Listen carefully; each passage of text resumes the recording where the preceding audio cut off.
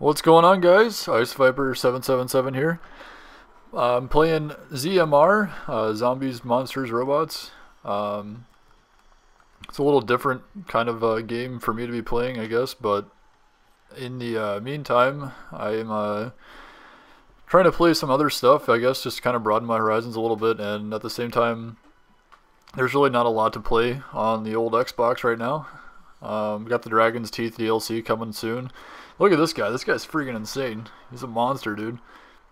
But this game, I don't know. It's interesting. It's in like its beta phase kind of right now, so you kind of have to like bear with that being in place. But yeah, I don't know. We're just in kind of a drought right now. I'm looking forward to the games that are coming this fall, and I'll be uploading more with that, but it's just like in the meantime I just don't really know what else to upload, so I figured I'd try some different games and just upload footage of me playing that and see what happens.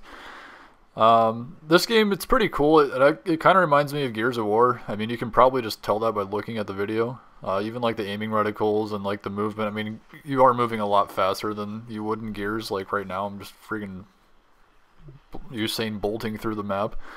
But the map, I mean the lighting and everything, it kind of looks like Gears.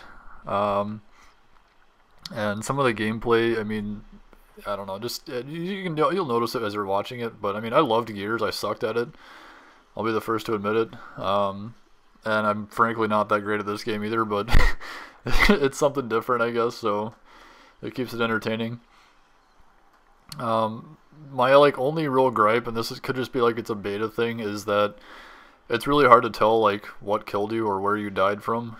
You just like spontaneously just fall over and like, oh, you gotta respawn. It's like, okay. But yeah, like right here, it's like, wait, what just killed me?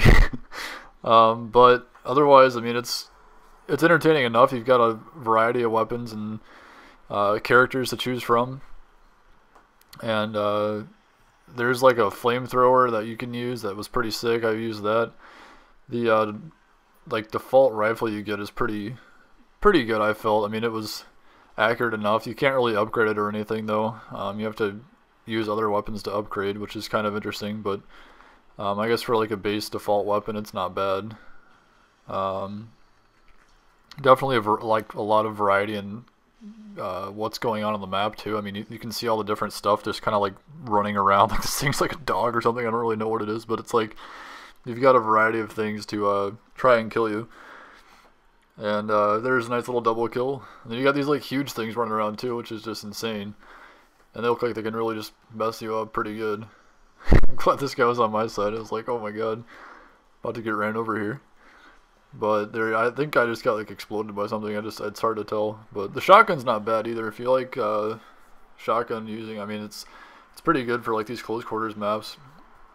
I like the layout of this map too. It's pretty cool. I mean, it's like a good nighttime map. You don't really see that a lot in games. Like, I mean, Battlefield didn't really have a whole lot of like solid nighttime maps. You got like Tehran Highway, which on BF3, which that was just kind of garbage. I don't know, but it was an okay map. But this is a interesting map, a little different like landscape too, with the kind of like temples and stuff.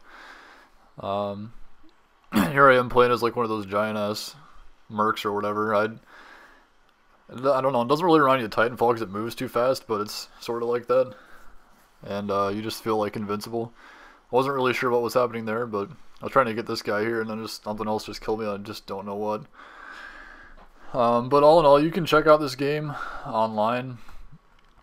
It's just, I'll put the link in the description, but it's just called ZMR, just zmr.msc.com.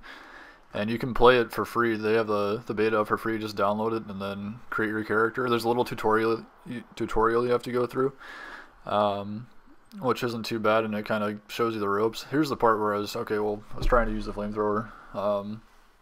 This is actually, what is this? What are they using? Oh, this is like the minigun, like the Gatling gun thing. This thing was sick. I forgot about this thing. I played the game a little earlier. I'm just voiceovering it now. There's a lot of like stuff to disorient you in this game, but I guess the more you play it, the more you get used to it.